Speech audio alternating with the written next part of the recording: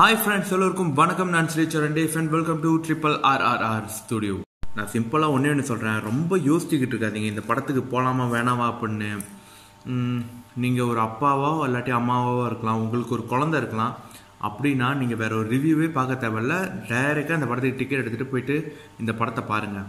அதாவது குழந்தைகள், இளைஞர்கள், பெரியவங்க, அதாவது பெற்றோர்கள், இந்த மாதிரி 3 தரப்பில் உள்ளவங்களுக்கும் இந்த படத்தில் ஒரு முக்கியமான விஷயங்கள் இருக்குது. அதாவது பார்த்தீங்கன்னா, குழந்தைகள்னு எடுத்துக்கிட்டிங்கன்னா சூப்பர் ஹீரோஸ், அவங்க குழந்தைகளுக்குலாம் சூப்பர் ஹீரோஸ் ரொம்ப பிடிக்கும். ஒன்று.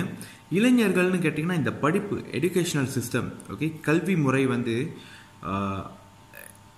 எப்படிப்பட்ட கல்வி நமக்கு போதிக்கப்படுகின்றது அப்படின்ற விஷயத்த ரொம்ப ஆழமாக இந்த படத்தில் சொல்லியிருக்காங்க. இதுக்கு முன்னாடி எந்த ஒரு படத்துலையும் இப்படி சொன்னதும் இல்லை, காட்டினதும் இல்லை. இன்கேஸ் ஜென்டில்மேன் படத்தில் கூட இந்த மாதிரி ஒரு கல்வியை பற்றிய ஒரு கதை தான் இருந்தாலும் கூட இந்த படத்தில் இன்னும் ஆழம், இன்னும் சிறப்பாக காட்டியிருக்காங்க. நமக்கு நிறைய விழிப்புணர்வுகள் இந்த படத்தில் ஏற்படும். அதே மாதிரி பார்த்திங்கன்னா, பெரியவங்களுக்கு என்ன விஷயம் இந்த படத்தில் இருக்குன்னா, தன்னுடைய குழந்தைகளை படிப்பு, திறமை, அப்புறம் அவங்களுக்குள்ள என்ன ஒரு ஆசை இருக்குது, ஸோ இந்த மாதிரி விஷயத்தெல்லாம் நம்ம எப்படி எடுத்துக்கணும், எப்படி அவங்கள வளர்க்கணும் அப்படின்ற பல டிப்ஸ், பல விஷயங்கள் இந்த படத்தில் இருக்குது. ரொம்ப யூஸ்ஃபுல்லான ஒரு படம் எல்லாருக்குமே.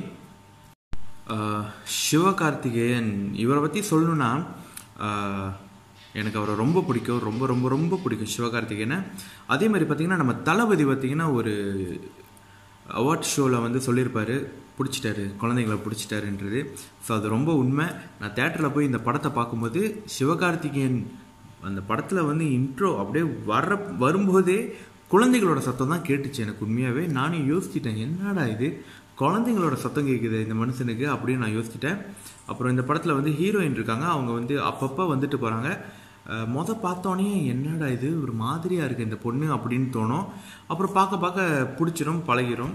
அப்புறம் நம்ம ரோபோ சங்கர் இருக்கார், ரோபோ சங்கரும் ஒரு சில சீன் வந்துட்டு போவார். அவங்க காமெடியெலாம் கொஞ்சம் ஒர்க் அவுட் ஆகிருக்கு, நல்லாயிருக்கு. இந்த படத்தில் ரொம்ப முக்கியமான ஒரு கேரக்டர் யாருன்னு பார்த்தீங்கன்னா, நம்ம அர்ஜுன், ஆக்ஷன் கிங் அர்ஜுன். செம்மையாக இருக்குது அவரோட போர்ஷன்லாம். சொல்கிறேன், அவருக்குன்னு ஃப்ளாஷ்பேக்லாம் இருக்கும். ஒரு மீட்டிங் ஹாலில் அவர் பேசுகிற மாதிரியான விஷயங்கள்லாம் இருக்கும். எனக்கு பார்த்தோன்னே என்ன தோணுச்சுன்னா, முதல்வன் படத்தில் இந்த மினிஸ்டர்ஸ் எல்லாமே ஒன்று கூடிய ஒரு மீட்டிங் நடக்கும்ல, ஸோ எனக்கு அதுதான் நினப்பு வந்துச்சு உண்மையாகவே. ஸோ அப்புறம் இந்த படத்தில் பார்த்தீங்கன்னா டயலாக்ஸ் ரொம்ப என்ன சொல்கிறது, ரொம்ப பயங்கரமாக இருக்குது. அப்புறம் ஒரு சில குட்டி சீன்லாம் பார்த்தீங்கன்னா ரொம்ப அழகாக எடுத்திருக்காங்க. ஒரு முக்கியமான சீனில் நம்ம அப்துல் கலாம் ஐயாவோட ஃபோட்டோ வரும். அந்த சீன்லாம் உங்களுக்கு ஒரு மாதிரி ஆக்கி விட்டுரும். அப்புறம் ஒரு அறிவாளி ஒரு பையன், ஒரு தமிழ் பையன், ஒரு ரொம்ப அறிவாளியான ஒரு பையன், அவன் அறிவாளியாக இருக்கக்கூடாதுன்றதுக்காக ஒரு சில விஷயங்கள்லாம் நடக்கும். ஸோ அதெல்லாம் பார்க்குறப்ப ரொம்ப மனசுக்கு கஷ்டமாக இருக்கும். ஸோ நீங்கள் இந்த டெக்னிக்கலி, ஓகே, மொத்தமாக சொல்லணும்னா டெக்னிக்கலி இந்த படம் பார்த்தீங்கன்னா விஷுவல் எஃபெக்டாக இருக்கட்டும், சினிமாட்டோகிராஃபியாக இருக்கட்டும், எல்லாமே பெஸ்ட்டு. இந்த படத்தில் அப்படியே ஒட்டுமொத்த பெஸ்ட்டையும் தூக்கி அப்படியே தெரிச்சிருக்காங்க இந்த படத்தில், அதான் உண்மை. அப்புறம் மித்ரன் டைரக்டர், அவர் நம்ம இரும்பு திரையிலே பார்த்துருப்போம், ஒரு சீனையும் எவ்வளோ ஆழமாக காட்டியிருப்பாருன்னு. இந்த படத்துலையும் அதே விஷயத்தை தான் பண்ணியிருக்காரு.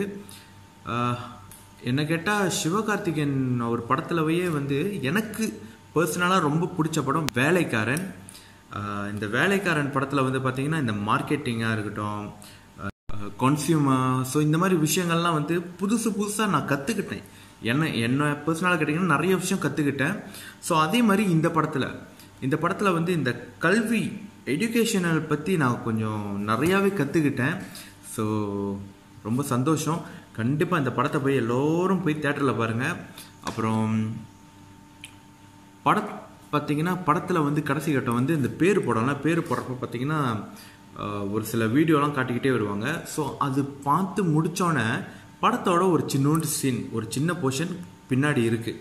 நம்ம அவெஞ்சர்ஸ்லாம் செய்வாங்களே, பேர் போட்டதுக்கப்புறம் கொஞ்சோண்டு இருக்கும்ல, ஸோ அதே மாதிரி இந்த படத்துலையும் வச்சுருக்காங்க. கண்டிப்பாக பாருங்கள் அதை. எதிர்பார்க்கலாம். ஹீரோ 2 அப்படின்னு கூட வெளியாகலாம். ஏன்னா இந்த படம் வந்து சிவகார்த்திகேயன் படத்துலேயே தி பெஸ்ட்டு என்ன கேட்டால் இந்த படம் தான் சொல்லுவேன்.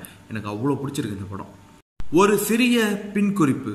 யாரெல்லாம் இந்த படத்தை முகமூடி பாகம் 2 போல் இருக்கும், இந்த படம் ஊற்றிக்கொள்ளும் சிவகார்த்திகேயனின் கடைசி படம் என்றெல்லாம் சொல்லி கலாய்த்தீர்களோ அவர்கள் அனைவரும் கண்டிப்பாக இந்த படத்தை திரையரங்கிற்கே சென்று பார்க்க வேண்டும் என்று நான் ஆசைப்படுகிறேன். காரணம், அப்பொழுதுதான் சற்று வயிறு எறிவார்கள்.